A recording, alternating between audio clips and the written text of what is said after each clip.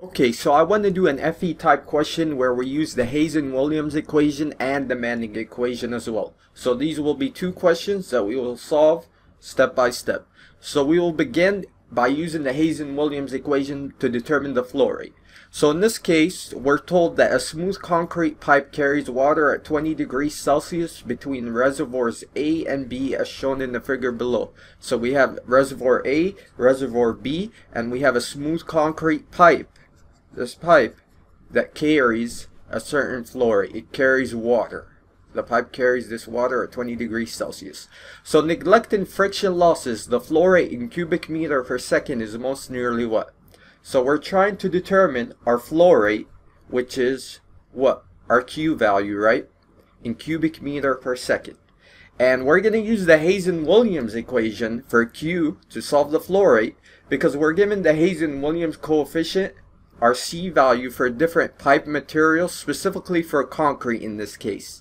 And if we read the question carefully, we have smooth concrete pipe. We have a smooth concrete pipe, so we're going to use a Hazen-Williams coefficient of 140. This will be our C value.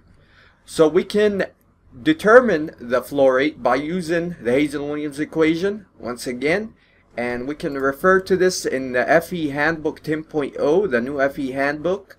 It's going to be on this page, and it's going to be page 184. So we're going to use this equation for the flow rate. You can also solve for the velocity if you choose to. Then you take your velocity times area. You can get the flow rate using the velocity as well. But we're just going to skip that step and solve for the flow rate in just this, using this equation. So if we do exactly just that, we can begin by writing the equation. So our flow rate Q equals to our, it's gonna be our K sub 1 times C. Our coefficient is 140, right? The Hazen-Williams times A times the hydraulic radius raised to the power of 0.63 times the slope raised to the power of 0.54. So using this equation, our flow rate Q equals to our K sub 1 value, and the K sub 1 value should be the 0.849. So we're looking at SI units.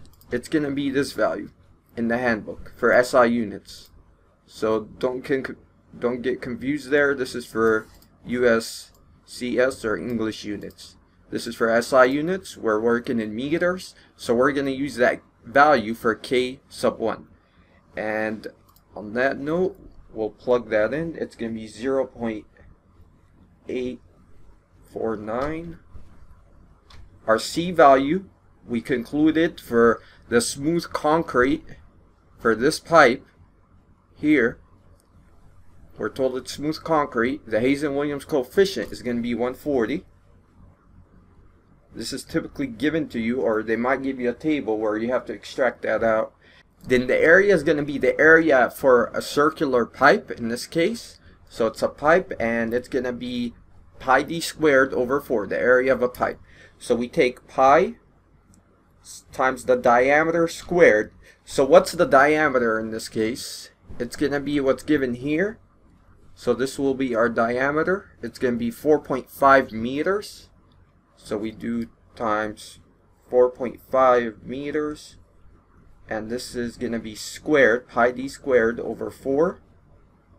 And all of this is going to be multiplied by the hydraulic radius. So the hydraulic radius, specifically for a circular pipe, we take the area over the wetted perimeter of the pipe. So if we use the handbook once again, we can refer to this portion. So we take our area, our cross-sectional area of flow. We're assuming full flow here.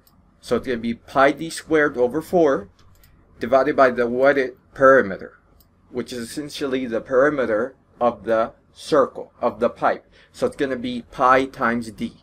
So denoting that, if we carefully write that down, our hydraulic radius is going to be, I'll do it here, area over the wetted perimeter. So our hydraulic radius is going to be the radius of the flow, of the pipe flow.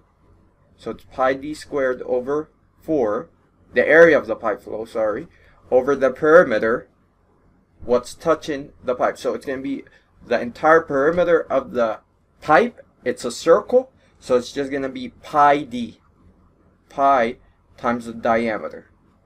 So if you reduce this, we know we can reduce this further because these would cancel. This is 2, we have a coefficient of 1 here. 2 minus 1 is just going to give us d. So we're just going to be left with d over 4.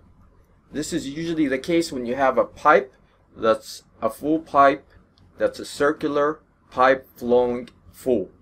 When the pipe is flowing at a full capacity, we're going to use d over 4 for the hydraulic radius for a circular pipe. So we plug that in here, d over 4, our diameter is 4.5 meters, and we do over the 4, and this is raised to the 0.63, right? Don't forget that. And the slope is going to be the difference, the head difference, divided by the total length of the pipe. So if I write that here, let me just put it here. The slope is going to be the head difference over the total length of the pipe. So the head difference in this case, we take the difference in elevation. So this is at an elevation of 120. This is at an elevation of 60. So we take the difference between these. So we're going to have this head difference here. And it's going to be this. And you just do 120 minus 60. And it should give you 60 meters. So that's our head difference. And the total length is 5.5 kilometers. We have to convert this to meters, right? So you take 5.5 times 10 to the 3. Or you move the decimal over 3 spots. So 1, 2, 3. So it's going to be 5,500 meters. So don't forget to convert that unit to meters. So we take 60 over 5,500 for the slope. So this is 60 meters, the head difference, over 5,500 meters. And for that, that would be our slope. And if I do the math there, 500, I got 0.011. So it's going to be meter over meter, which is the appropriate units. And it's going to be the slope, so we're going to plug it in here. So it's 0.011 meter per meter, and all of this is raised to the 0.54. So we have everything plugged in. Now we can solve for Q, and we should at the end get our units in cubic meter per second. And if you do the math for this, you should get around 177.7 cubic meter per second. So our answer here would be D, around 178. So that's using the Hazen-Williams equation. Let's do the same example using the Manning equation. So if I come down here, and here we have the same case, same scenario, same exact numbers. But the only difference now is we're going to use the Manning equation. We can see how the flow rate is going to differ slightly. So here, typically you're going to be given the Manning's N value for the roughness. And in this case, we're going to be looking at smooth concrete. So we're going to use this for our N value. And the Manning equation is provided in the FE handbook as well. It's going to be this one. So we're going to use this equation in the FE handbook. And it's the same procedure. We take our K over N, but K is going to differ here. It's capital K. And we're going to have our N value, and the rest is going to be the same. The area, the hydraulic radius, and the slope. So on that note, we can use the Manning equation now. And let me write that down. So we have Q equals our capital K over N times our area times the hydraulic radius raised to the power of 2/3 times the slope raised to the power of 1/2. So now we can solve for Q. Q equals, our K value for demanding is going to be 1.486. This is given in the handbook. 1.486. Our N value is this one, so it's going to be 0.011. And we're going to have the hydraulic radius. It's going to be the same from above. So we take the area over the wetted perimeter.